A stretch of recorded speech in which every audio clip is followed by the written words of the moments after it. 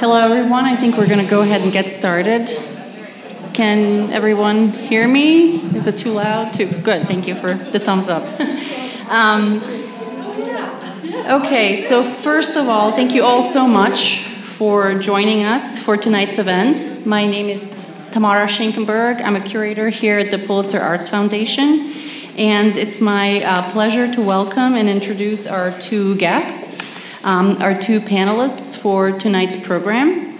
To my immediate left is Allegra Pesenti, who is an associate director and senior curator at UCLA Grunwald Center for the Graphic Arts, as well as organizer of many acclaimed exhibitions, including most recently a terrific show on drawings by Victor Hugo.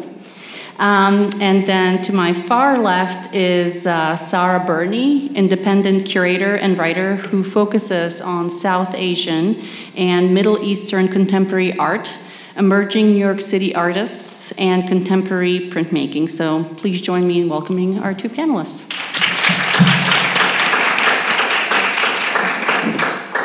So we're gathered here on the occasion of one of our current exhibitions, Zarina, Atlas of Her World, which considers the work of the Indian-born American artist, Zarina Hashmi, who prefers to go simply by her first name. The show presents a selection of Zarina's work from the 1960s all the way up to the present day, reflecting her lifetime of travel, as well as an ongoing interest in themes of memory, place, and loss.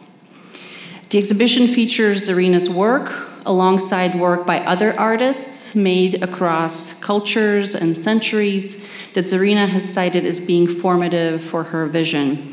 For tonight's program, Allegra, Sarah, and I will consider the exhibition, but we'll also venture out to broadly consider Zarina's life and 5 decades of her work.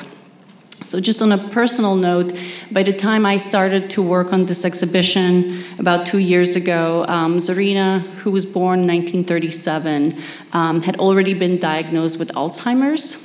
And so she hasn't been able to join us for any of the programs. And given that her travel has been restricted, I really wanted to bring people together here to the Pulitzer who could kind of speak about what it was like to work with her, and people who have kind of been in her life in different roles. And I was thrilled that Sarah and Allegra accepted my invitation and that they're here with us tonight, so thank you. And so for context, Allegra curated Zarina's retrospective, Paper Like Skin, which opened at the Hammer Museum in Los Angeles in 2012 and traveled first to the Guggenheim Museum in New York and later to the Art Institute of Chicago. And Sarah worked with Zarina as a studio assistant, actually during that retrospective. And she also assisted Zarina with this book, Directions to My House, a collection of personal essays that functions as a memoir of sort that was produced as a part of Zarina's 2017-2018 residency at the Asian Pacific American Institute at New York University. So this book, along with Paper Like Skin catalog, they're both amazing resources. And you can find them on our mezzanine if you're interested. And I also want to mention that just recently, Zarina's family launched a website, zarina.work, which is a terrific and really unique resource for anyone interested in learning more about Zarina's life and art. So, with that said, I thought we could start our conversation with a quote by Zarina, just to kind of bring her voice in. And I'll read it for us. She said, I have made my life the subject of my work, using the images of home, the places I have visited, and the stars I have looked up to. So, Sarah, I thought maybe you could help us with this quote by setting a stage about Zarina's life and early biography. Definitely, and such a pleasure to be here and speak with all of you. So Zarina was born in Aligarh, which is a small university town in sort of outside of Delhi. And she was the youngest of 4 children, and both being the youngest and being born to a professor were very you'll see later on in her life and her work how these have been important themes in her life. And being it's hard to give her biography without talking about all of her work, because her work is so much about her life. So this is Rani, who was Zarina's older sister. And this was definitely the most important relationship in Zarina's life, both as a friend, a confidant, a supporter, and also as a muse and a collaborator. Rani was so central to Zarina's work. And a lot later on in her life, for example, Zarina actually made a very important portfolio out of letters that Rani had written. And throughout her life and her work, you'll see she talks a lot about separation and sort of missing home, and a lot of it is missing Rani. So Rani has been huge in her life. And this is the house that Zarina grew up in, and this was, university housing at Aligarh, in the Aligarh campus. But architecturally, this house really primed Zarina and her understanding of space. If we can go to the father's house. So in the time that Zarina was born, it was very common for Muslim households to be gendered spaces. Her mother observed purdah, which is where the women are always wearing a veil in the presence of men that aren't immediate family members. And so the houses would be divided. There was a female space and a male space. And I think, first of all, it made her very aware of space, and it also made her very aware of layouts. And later on in her work, you'll see she thought about the floor plan a lot. So this is a floor plan of her father's house, but as she lived across the world, she often drew the floor plans of the homes that she had made as well. And thinking about space and the separation of space. Separation this is a later of space, work, but comes the gendering of space. And when she was 10 years old, the partition of India and Pakistan happened. And this was a hugely important event politically, historically, but also very personally for Zarina.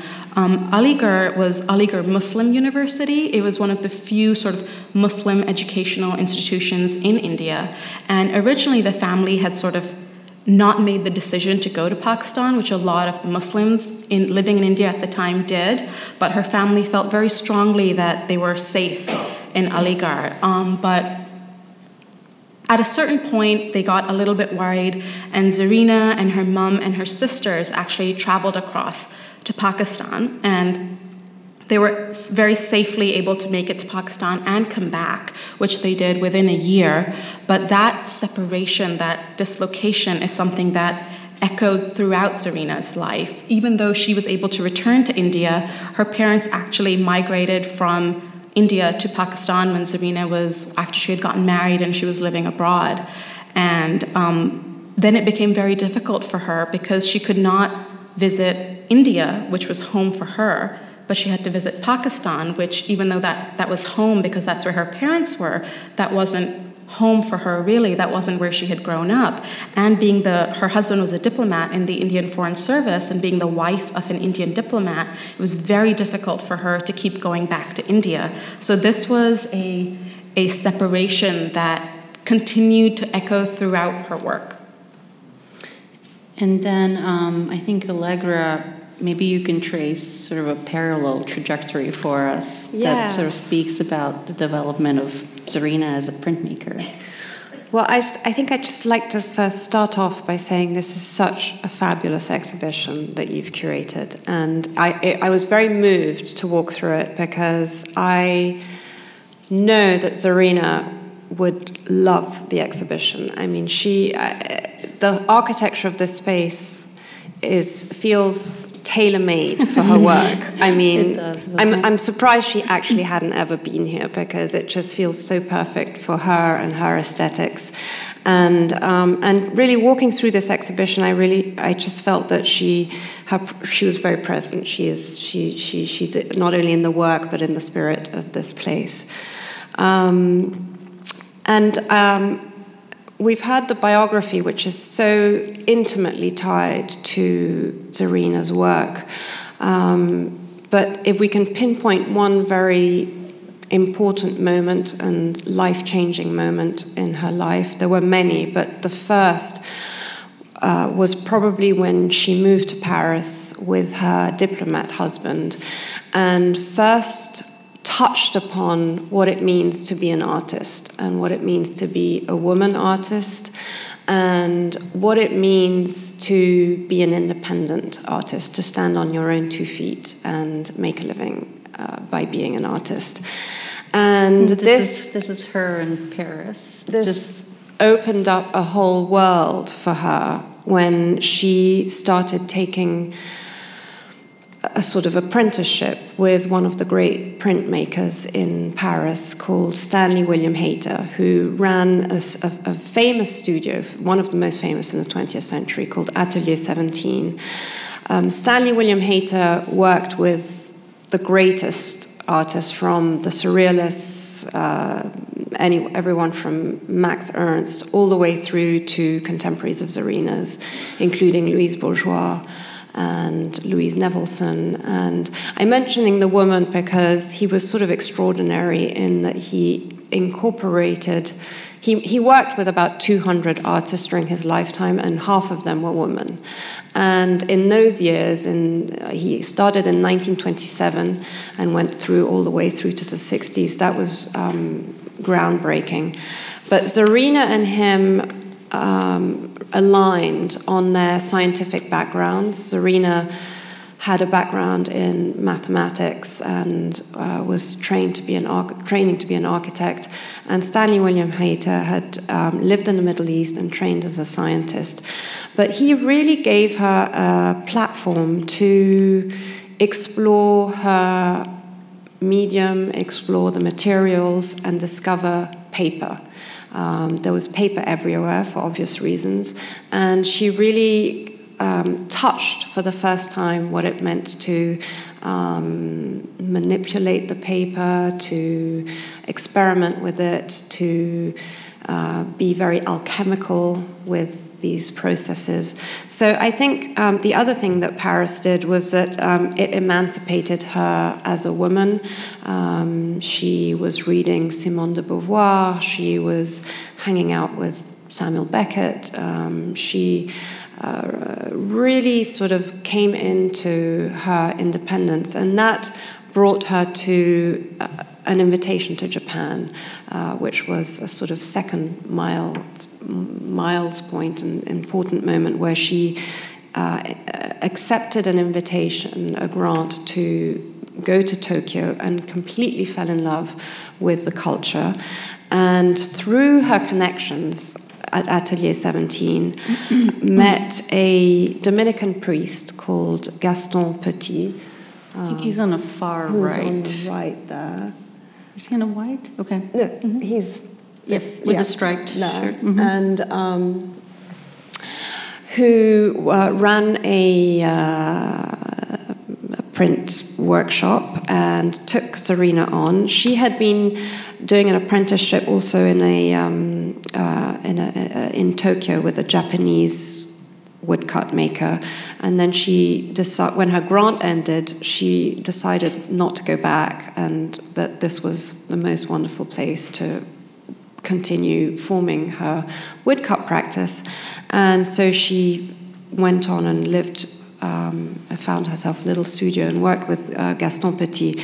And I think her appreciation of the woodblock, although it had started many years before in Bangkok, when she was there briefly with her husband on a diplomatic mission, it really developed in Japan, where, as you know, the tradition of color woodblock making is extremely sophisticated. And I think she was challenged by the intricacies of that technique, and I always really describe Zarina more as a carver than a printmaker or a draftsman, because in Japan she really learned to carve the wood, and until very recently she was still gouging her own wood blocks. And the one thing about wood blocks and woodcut making that I think is really touched her spirit was that you don't need a sophisticated system. You can do it on your own in your house. You don't need a press. You can just put a sheet of paper over a plank of wood, ink the wood, put the sheet of paper on, and then press down with a spoon, and you have your woodcut. So it's a transportable process, it's an accessible process, and yet it can do very sophisticated things. And so that's a wonderful memento of that time. This image on the left is Zarina making a screen print. I think this is her in Delhi. Up until she was in Japan, she actually was going back and forth with Delhi, so she had a studio in Delhi at the time. If we move on to the next, I think you'll really get a sense of her initial appreciation of the block and of the three-dimensionality of the blocks and of wood. These first works that she made in the 70s in Delhi were literally made of found wood, things that she found on the floor. And you have to imagine herself, imagine a woman artist in her sari.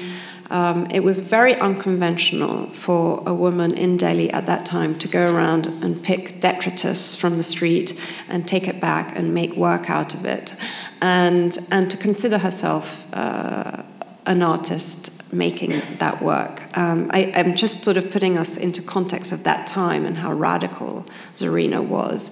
The work itself ranges from I always say that Zarina's work is quietly vocal, that it's minimal, but it has a lot to say through its textures and its forms. It's not your cold, the minimalism that is detached from emotion that we know about in America and in Western Europe. This is a much more sensitive form of minimalism. And she's interweaving these cultures. She's experienced the West, she's experienced Malevich, that is this wonderful presence in the exhibition here, and then she's going back to Delhi and interweaving her own culture into them. So the other thing that I think is important to state is her use of different papers. Maybe if we move on to the next one. Oh yeah, that's when I was working on Zarina's exhibition, I really wanted to understand the making of the paper, and that the whole aspect of feeling at one with the paper that she had. And paper has an extraordinary presence in India, which is kind of ironical because the climate is not conducive to preserving paper, and yet paper is everywhere. And on my research trip, I'd been to India many times, and I'd actually discovered Zarina's work in India. But when I started working on her exhibition, I decided to go to the handmade paper factories to really get a grasp of how they function and how this paper was made. And Zarina herself, both in the 70s and in the 80s, explored this specific town in Jaipur, Sanganer, where there are a lot of paper-making families and factories. And seeing this paper being made and hung and reflected in the light gave me a completely new understanding of her work. And she often said that she carved the block and then she brought the light into the image, and the light comes from the paper. And so this experience of being in these paper-making factories with the light trickling through the paper, and the paper has to dry outdoors, really added to that layer of understanding of Zarina. And she proceeded in the 80s to make her own paper pulp and her own sculptures. And these two kind of interweave a sort of Western familiarity with minimalism and Mughal architecture, for instance. And you have wonderful examples in this exhibition. For example, the Jali, what do you call those? The screens. The screens. That is so reminiscent in this work. And yet it's a completely new form that she I don't know if this is true, but she says that in India they told her that it was not possible to cast paper. And she studied it scientifically and managed to find a way to make her own paper molds and or at least design them and then have them made. Yeah, that idea of casting paper stayed with her until she came to New York, and she went to Dieudonné because she wanted to make her own paper. And then when she saw the slurry that they had, she was like, I can make a plexiglass mold. So she fabricated these huge molds and she drilled holes in them so the water could run out. And then she created these wonderful pieces. And I think these pieces resonate, and do join into this let me know if I'm steering us in the right direction. But there is always, even in Zarina's flat work, there is always three-dimensionality. She really sort of brings in, as I said before, the bulk of the wood onto the flat sheet of paper, but she's always thinking three-dimensionally. And finally, when she makes these works, she really delves into the reality of three-dimensionality. And she compares these to, she talks of them as cast houses. They were in an exhibition called Homes, I believe, and of the real kind of her own home having moved around the world so many times, and the loss of her homes and the dispossession. I think paper really reflects that kind of both the resilience of paper and the fragility of paper. So the resilience of our home, the homes that we grow up in, and yet the fragility and the sort of delicacy that those boundaries have when we lose our homes or when we're forced to move on from them. And this moment is also in the 80s very important because she introduces color for the first time, I believe, in her work. And yet her color is not, is still bound, like her paper, to the fabric of her land. So they're all natural. Natural pigments. And Terra rosa, skin-like pigments.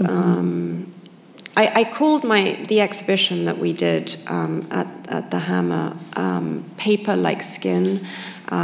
It's a quote of Zarina's herself, but I think it describes her work very well, because paper, like skin, is tearable, breakable, injurable.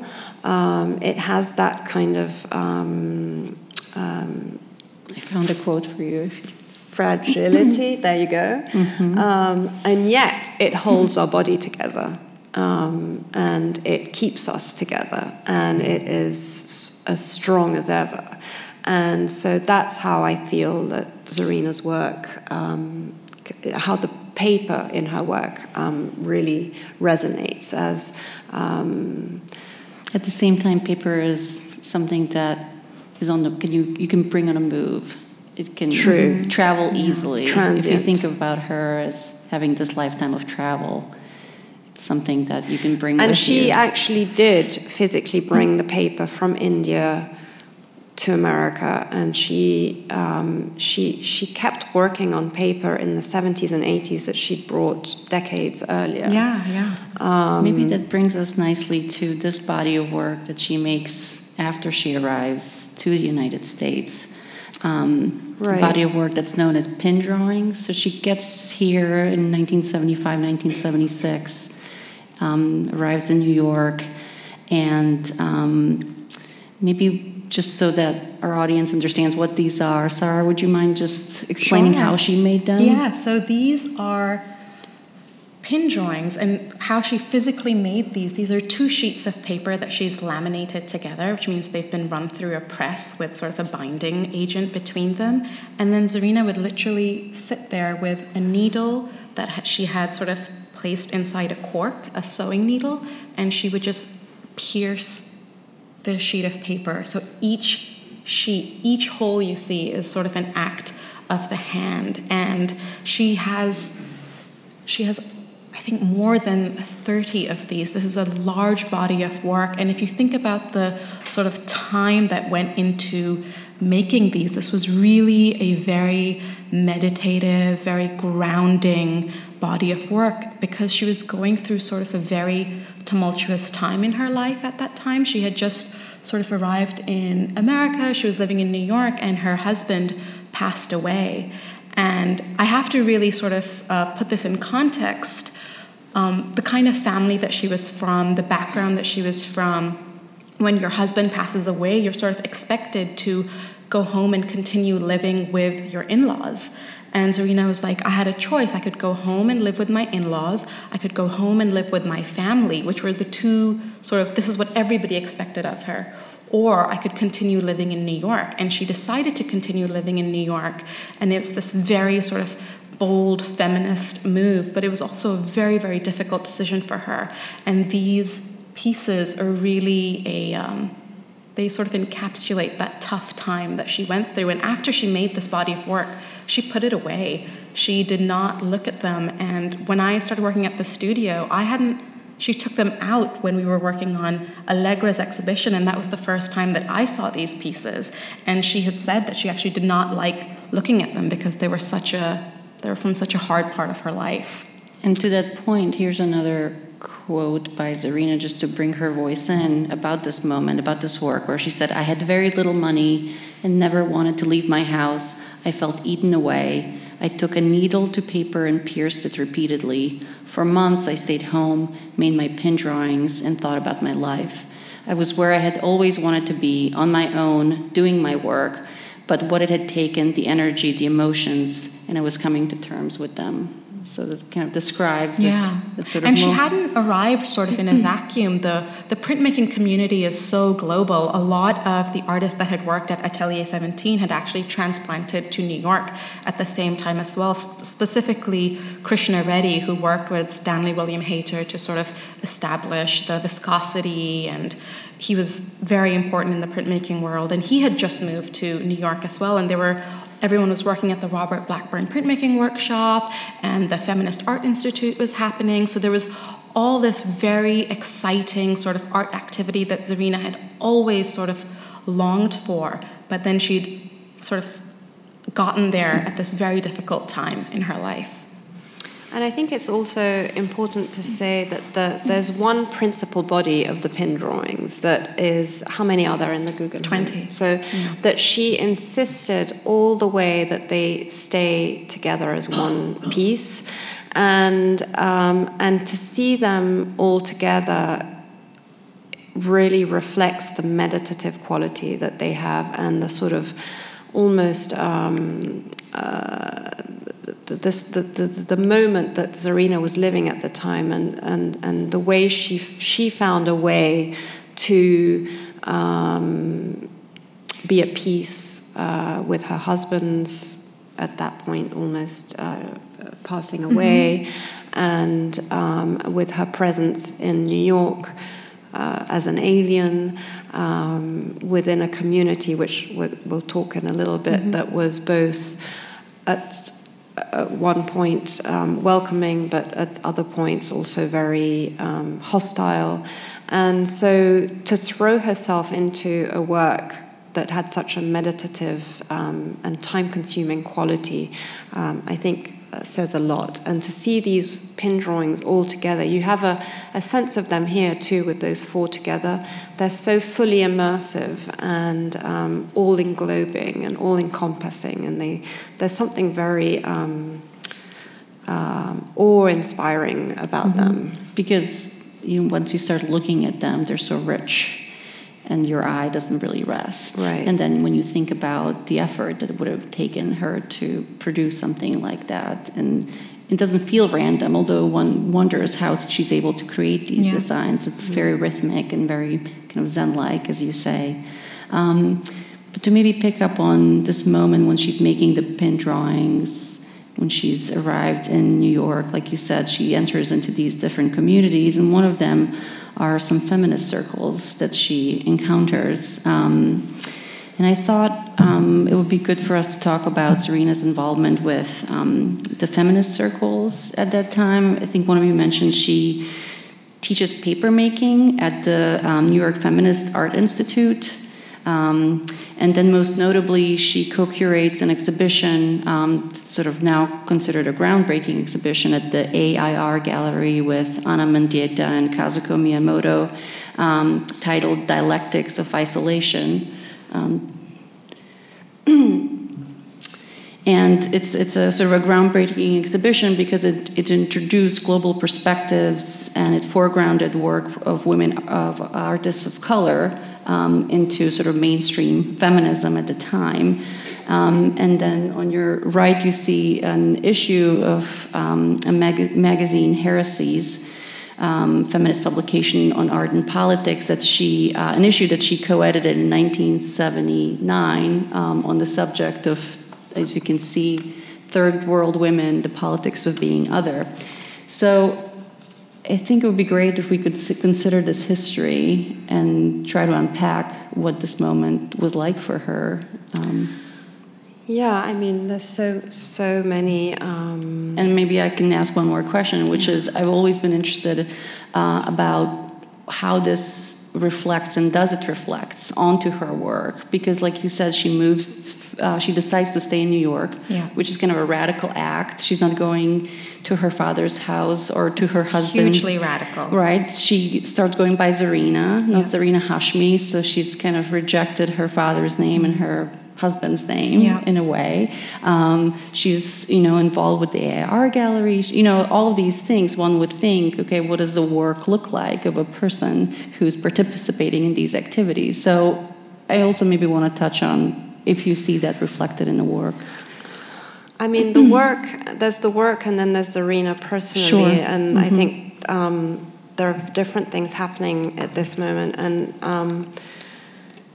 I think it's a very, it's an explosive moment for women in terms of their own emancipation and feminism. But it's a much more complicated issue for Zarina as an Indian woman in New York at this moment in time.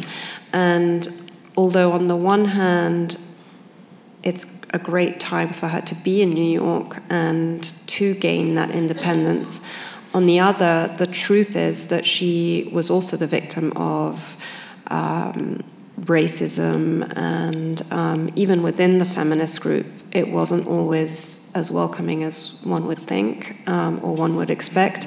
There was a lot of hostility within it. I think she was so sturdy, and so she's always been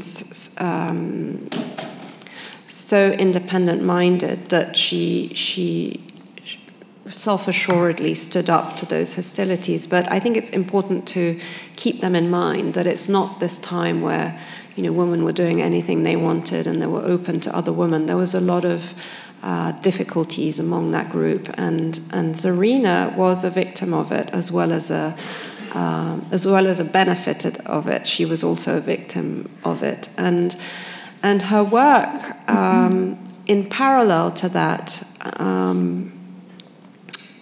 It's an interesting moment because she definitely has a lot in common with the process art movement.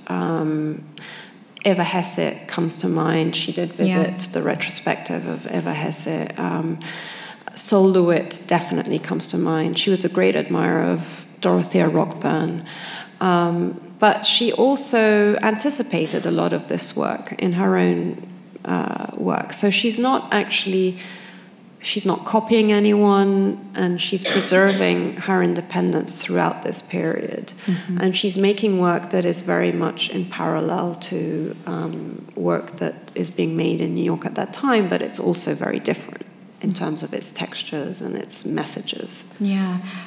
It was just piggybacking on everything you're saying, I think as a South Asian woman, she occupied this very unique space where, you know, she wasn't white and she wasn't African American. She was in this in-between space. And I think there was somebody at the UN at that time, she told me the story, had said that Indians were honorary whites. And that upset everybody. It upset the Indians, it upset the African Americans, it upset the white community. And so she really was sort of in this space sort of alone within the feminist circle, because there weren't that many other Indian women artists that were living in New York and working and participating. And Anna Mendieta was a very, very, very dear friend to her. They were really best friends. They would talk all the time. And so the feminist circle was, I think it was Anna that kind of kept her sort of glued in socially. But Zarina always had a very sort of strong internal compass for her aesthetic, which didn't really waver with what else everyone was creating around her. And this happens throughout her life. When she is in India making those beautiful woodblock prints, the Indian artists at that time are doing very large, colorful paintings, sort of picking up on the themes, folk themes in Indian art. And Zarina is this sort of random outlier who's making this quiet, restrained work. And so the fact that it keeps happening when she's in New York is very sort of true to her practice. And I think the one outlier in her practice about that sort of non-feminist looking work is this piece, which is one of the 36 woodcuts that's in Home is a Foreign Place, which is in the galleries here. And this is actually an homage to Anna. Anna Mendieta has a beautiful work that's, I think she's very famous for, which is just her handprints. And during their very deep friendship, Anna passed away under those horrible circumstances. And Zarina created this work as an honorarium to her. Which is titled Despair. Yeah, it's titled Despair, of course. Appropriately, yeah.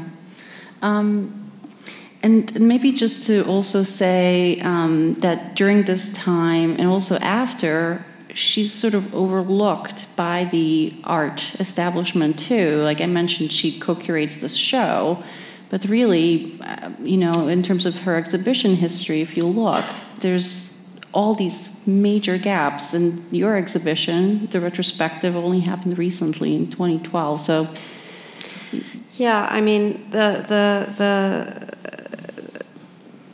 are many answers and many ways to see that. But first of all, Zarina was an incredibly devoted teacher, and she never put her students and her work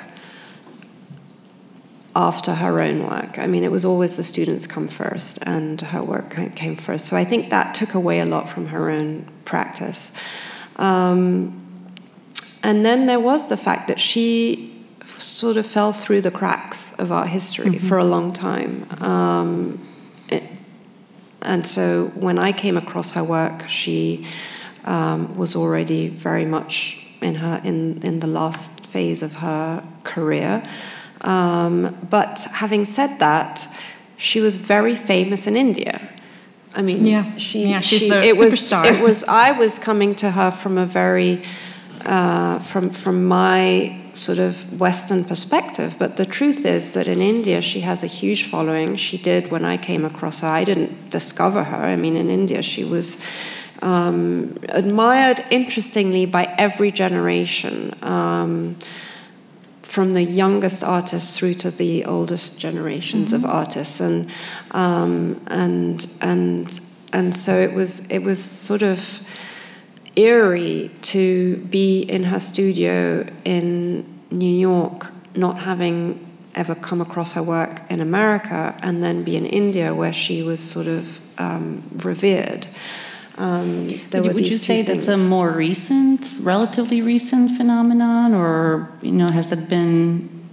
Had that been happening during the 70s or in the 80s? She's been known in India but again, it wasn't. She was never sort of like this grand art star. She just slowly started building this presence and reputation, and a lot had to do with how generous she was to artists from India who would come to America or that were in Paris. Like, she was very generous in creating opportunities for other artists, just welcoming them, connecting them, and that sort of karma pays you back. And so she was very well known in India, even though she didn't live in India, which is very interesting. And even sort of, not today, but sort of 10 years ago, where the Indian, sort of 20 years ago, the Indian sort of art scene really exploded in New York, both commercially and sort of at institutions. Zarina was still sort of straddling that world and before, because a lot of those artists are sort of diaspora artists, and she's like, that's not the diaspora I'm talking about. I'm talking about the first partition of leaving India and the India and Pakistan separation, not sort of growing up in the West without India. I grew up in India, and she always very, very sort of vehemently hung on to her Indian nationality. And it wasn't until she was, I think it was in the 1990s, that she became an American citizen, because it was very important for her to still be an Indian and a Muslim Indian, so she could be a role model to other sort of Muslim Indians who were both living in India and coming abroad, that you could sort of maintain that duality. So, And I think all those travels and all those influences and all those people she touched gave her such a cosmopolitan perspective. And she was not only interested in visual arts, but one striking thing that I came to in working on this exhibition is just to see how much she loved arts, writ large, including architecture. I mean, she was never really trained as an artist until Atelier 17. She studied mathematics, statistics. She wanted to become an architect. But there's also this love of language, of film. And I think we can maybe get to that through an anecdote that you told me, Sarah, when we first started working, of what happened when you showed up to work for her. So when I started working for Zarina, and it was totally a nepotism hire, the fact that she even asked me to join her studio. We were at the gallery, which I used to work at, and one of her prints was out there, and I mentioned that, my family is also from Aligarh, and she was very interested all of a sudden. And then I was invited to, just initially all I did was help her with her emails. She would dictate emails to me, and I would type them up. But within my first week of getting there, she sort of referenced, I think, Foucault or something, and I was like, I haven't read his work. And she was appalled. She was completely appalled. And I was like, I got a studio art degree. I didn't study philosophy or anything. And she was like, I taught studio art, and all my students got a reading list. And then she proceeded to give me this reading list. And it didn't end there. She would be like, okay, so now you have to read this one. And then when I would come back to her studio, we would discuss it. And she would sort of challenge me on why I didn't like it or why I liked it. And it was just the most amazing education ever to spend so much time with her. And it didn't just end. There's also a film list. Yeah, I had a film list I had to watch. And every month when we'd get the new issue of Art Forum, she'd be like, okay, what are we going to go see? And she forced me to go see art. And I think one of the most interesting things about the way she consumed art is if she felt like she didn't like an artist's work, she felt even more that she had to go see it. And she said, we have to go challenge why we don't like it. We have to be able to explain why we don't like it, what we don't like about it. And she really lived and breathed and consumed art. She was a voracious reader, and she read in multiple languages. She read in Urdu all the time, which is sort of a disappearing language, but she read in Urdu, she read in English. When she moved to Paris, she read Simone de Beauvoir in French. She taught herself French, and she learned to read in French. And she was always watching movies, going to see art exhibitions, and she really working for her was such an education on how an artist lives.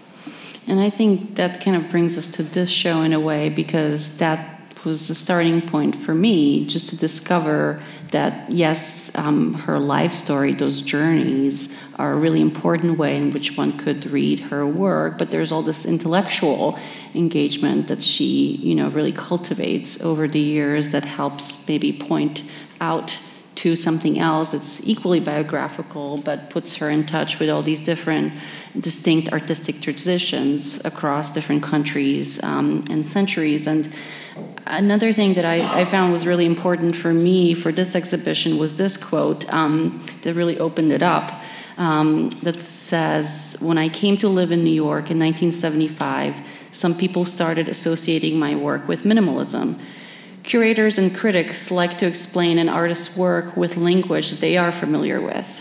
Today, there's still very little knowledge in the West of the cultural history of the world I come from. We don't have the fluency to be able to talk about people who come from different cultures within contemporary art historical discussions. Everything has to be explained within the rhetoric of existing paradigms." Which really, of course, I too came to her work with the knowledge of minimalism and post-minimalism and modern Western art, but which she embraced as well. But here are the two works that are in the exhibition. On the left, a Jalli window screen from the 1500s in India, and on the right, a drawing from the 1920s by Malevich. And it's interesting to see how she bridges these two very different traditions, but still, just sort of a reminder that, geometric abstraction was not invented by an artist in the West in the 1920s, and she's sourcing, sort of synthesizing all of those into a very distinct artistic vision for herself. Yeah, and it was very important to her, because so many people made that mistake where they would look at her work and the first reference that they would make is Malevich or sort of the big boys of minimalism. But for her eye was shaped by living in India, and when she was younger, they lived close to old Mughal monuments, and she would visit those architectural sites, and she always says that experience really primed her for not just minimalism, but also abstraction, because Islamic art is non-figurative, so there's a lot of pattern work, but it's also very, very restrained, and it was very important for her, for people to recognize that minimalism was not created by the West, or it didn't just exist in Japan, that it had an Islamic quality to it. It's interesting also to see how she translates that aesthetic. Like you said, it's not cold minimalism, but it comes with a lot of texture and emotion. Yeah, I think it's worth remembering her friendship with Nazreen Mohammadi in India too, because that's another artist who worked with minimalism that was kind of the pared down language of form. Yes, in India, and yet, like Zarina, had a lot to say about it. I think she says she took out the maximum out of the minimum, or something like that. There was a quote. She takes the maximum out of the minimum. I think you can say the same thing about Zarina. It's a different form, but I think it's important to place all of this in its own time. I mean, in our contemporary world of art, we're accustomed to the diasporic artists. We're all coming from somewhere else, moving to America, moving back to our own countries, and working with artists who've our residencies here from the Middle East. For us, when Zarina came, it was very, very unusual, and so I think it's always important to really think of her as a kind of prescient. She's sort of a forerunner of our art world today, where the diasporic artist is a common form. And she has such a global outlook, which, like you said, it's sort of the norm today in a way, but for her time. So that quote that that's very interesting that you read, is a quote that hangs on to her time, but is not really valid, wouldn't be really valid for today's time, where we're all exchanging cultures more commonly. For us, I think that's what made it so hard for Zarina, was that she was somewhat alone in her messages. Which would have also made it very difficult for the audiences back in the day to kind of connect with her work, because the frames of reference are so wide-ranging. Right. Maybe in the remaining few minutes, we could talk a little bit about your personal relationships to Zarina. Sarah, would you mind just talking about what it was like to be in Zarina's studio, what she was like as a maker? Yeah. Well, I think sort of to go back to something Allegra referenced, Zarina was a maker, but she was first and foremost an educator. And she was making her art, but it was also very important for her to everyone who was sort of assisting her in the studio. She was always educating us. And as a maker, and while I was at Zarina's studio, I was also at the Robert Blackburn printmaking workshop. That's a community printmaking studio. So I was immersed in 2 printmaking studios.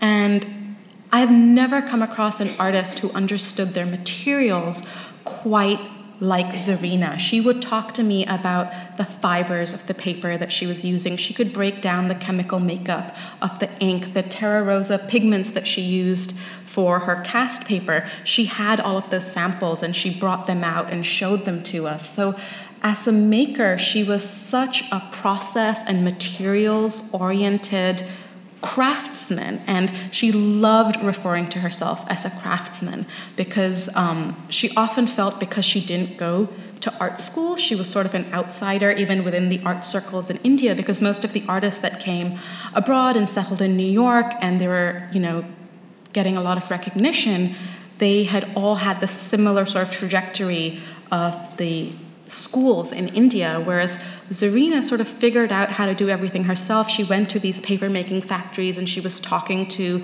the craftsmen, the laborer who were making these wonderful organic handmade sheets of paper. So her studio was this brilliant, it's almost like a laboratory. It's a studio and an apartment that she lived in since she moved to New York. I mean, I think it's important to put that into context too, that Zarina for over 30 years lived and worked in a space not bigger than this area. And she stored an entire lifetime of work in that space. She slept there, she bathed there, she ate there, she cooked there, she did her studio visits, she had tea ceremonies, and it was literally not bigger than this space. And she worked with Sarah in that space and with a wonderful Japanese assistant who I think had a lot to do with that sort of very rigorous Japanese-style story. I mean, she could only...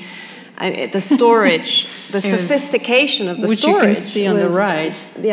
With all of the prints, Yukari helped make those boxes. They were the original Marie Kondo, those two. The way they did everything there.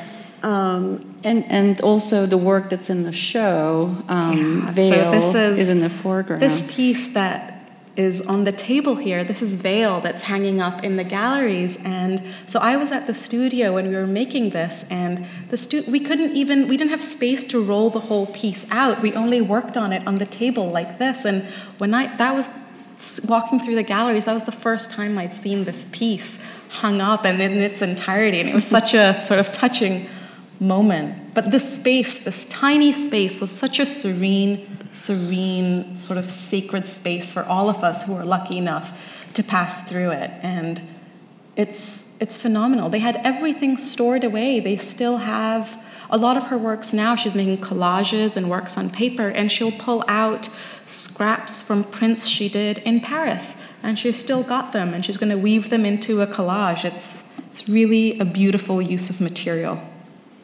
And Allegra, maybe you could help close this off by talking about, your encounter with Zarina and what it was like to work with her and collaborate on a show as a curator. Well, I mean, it was an extraordinary journey. in so many ways. I'll give you a little mini background. I first came across her work. I first saw her work mentioned in an advert. I was in Calcutta, and I picked up a newspaper, and they were talking about an exhibition in Delhi on an artist who worked in a minimal form but with paper. And because I'm a paper curator, it sort of tweaked my interest, and I went to see the show, and I was completely mesmerized by it. It wasn't her woodcuts; it was her paper cast papers. It was an exhibition of her cast papers in her gallery in Delhi. And I made a sort of mental note of the work because I hadn't seen anything like it, and I knew that it was something that I wanted to explore further. And then I moved to LA to work at the Hammer Museum, and my first exhibition at the Hammer was a survey of the woodcut medium called Gouge. And as I was working on Gouge, I received an email from a gallerist in New York saying that she'd heard that I was doing a woodcut exhibition, and would I be interested in seeing the work of an Indian artist that she represents. And so I said, of course, and she sent me a package of information. And it was only then that I realized that that artist was the same artist that I'd visited, that I'd seen in Delhi. It took me a couple of months to realize that it was the same person, and I was completely surprised to learn that she'd been living in New York for over 35 years. And so when I arranged to go and meet her, this is something I learned. You don't just go in for a 1-hour studio visit. It is a couple of days experience. But to my complete surprise, I went in to just see a few woodcuts, and I ended up seeing an entire lifetime of work in that little space. And as Sarah was saying, the stories are abundant. Zarina is a storyteller, and the stories just, I could have stayed for months on end because they were so, they were like, some were like fairy tales, and some were just actually real sort of difficult life stories. She recounts her road trips from LA to New York in a little car on her own in a sari. And so you can just imagine her going through the desert, driving through Texas. And these stories gave life to the work that then became her exhibition. There's some of her works are cocoon-like, and like that series of rubbings of a cocoon on the left. They're reminiscent of a very story like that, of Zarina saying, because I asked her, how did you manage on your own in these long road trips, an alien in this land? And she said she would find herself in these vast expanses of desert, and the only way she could live through it is to imagine an invisible cocoon around her, almost like a glass box, and that was her home, and that beyond it was the world, but that she was protected. So that sort of cocoon-like form comes up a lot in the exhibition, and I try to evoke that as much as possible, that sort of protection of the home that you carry with you, whether it's your car, whether it's a tent, whether it's your actual brick-and-mortar home. My experience in installing the exhibition was absolutely wonderful because she gave me complete freedom, and there was nothing conventional that I needed to do. I could hang one thing right at the top of the ceiling, one thing right at the bottom. I could spread the works out. I could put them on the floor when they actually belonged on the wall. She was completely excited also to see her work communicate in different ways in different places. So we did different things with the work. When it came to the Guggenheim, we played with the curves. We designed new furniture for it. And so essentially we sort of told 3 different stories in the 3 different museums it lived in. And that was the wonderful aspect of Zarina, is that although she's extremely opinionated and maddening, and you could get into these huge arguments, she was also this great a lover of freedom and as Sarah was saying, this fantastic teacher and mentor. Maybe this is a good image to end on that. Well, that's a very interesting. I'm sorry, it's such a bad snapshot of mine, but this is Zarina at the Hammer where the show opened, and the work she's looking at is. This is another example where I sort of took a bit of artistic liberty in the exhibition, but she's looking with her students at the first ever block that she carved. And it's actually a really bad work. She is completely naive. It's the only figurative work she's ever made. It's of a rice paddy worker with a pointed hat in Bangkok. But it's on a plank of wood, and it's the first experience she ever had in modeling and carving a piece of wood. And I said, this is actually an important moment, so let's include it in the exhibition. And lo and behold, it sort of became a little meeting point in the exhibition. So we were so surprised when she agreed to that, because she was very sort of ruthless in sort of editing her practice, and this early work, which she calls her student work, she didn't feel like it referenced her later career at all. But I'm so glad that you prevailed. Well, it was nice that it was. I think it makes a difference that it's the actual block. It's not a print from the block. It's the actual physical object that she first approached. That she could teach from, which, like you said, was the lifelong through line in her life. And I think that ties in actually really nicely to your exhibition, because these objects, even though she edited the print out of her practice, she held on to the object. Mm-hmm. And that's something I think that's so magical about your show, is the objects that she kept around her. You've brought some of them in, and I think it's really important to contextualize her work against what she treasured. If you need to leave, please feel free. We're at time, but if there's any questions, we'd be happy to take a few. Yes. Is there a microphone you want to pass around? I think for the purposes of the recording, if you don't mind just using the microphone. Thank you. Well, congratulations for the exhibition. It's very beautiful, and it's a wonderful opportunity to listen to the 3 of you. It's very complex to go through the work of someone of such multifaceted creativity. And there's one word that I haven't heard in all the richness that you have shown, which for me has a lot to do with this image, that there's an anthropological character to the work that she has done in bridging all these cultural differences, her internal world with the external world in which she lived.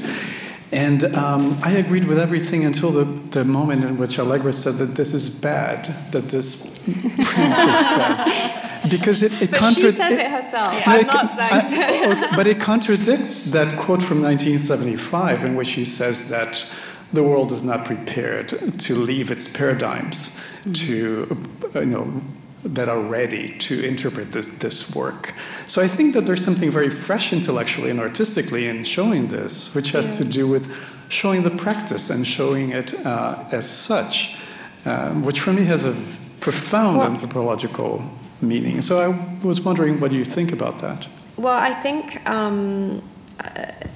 anthropological, maybe, perhaps not a word I would use.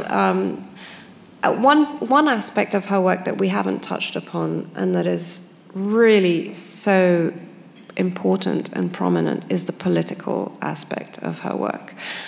So there is an anthropological side, but I think it's sort of countered and almost embattled with this huge political. She was constantly looking at the news, reading the internet. She was up all night. She was extremely aware of what was happening in the world and aware of... she was very much affected by September 11th for obvious reasons. So I just wanted to put that in because we hadn't spoken about that. But in terms of this work and anthropology, yes, she comes to Thailand and she discovers this field. I think in terms of including it in the exhibition, it really shows how brave she was to just say, well, this is my beginning. Let's put it in here, and it also represents these different layers of culture that are in my work. Any other questions? Wasn't there another question up at the top there? No? Well, thank you all for coming. The exhibition is up through this Sunday, as is our other show that's up, Susan Phillips' Seven Tears. So if you haven't had a chance, please come back. And thank you so much to Allegra and Sarah for being here today. Thank you. Thank you. Such a pleasure.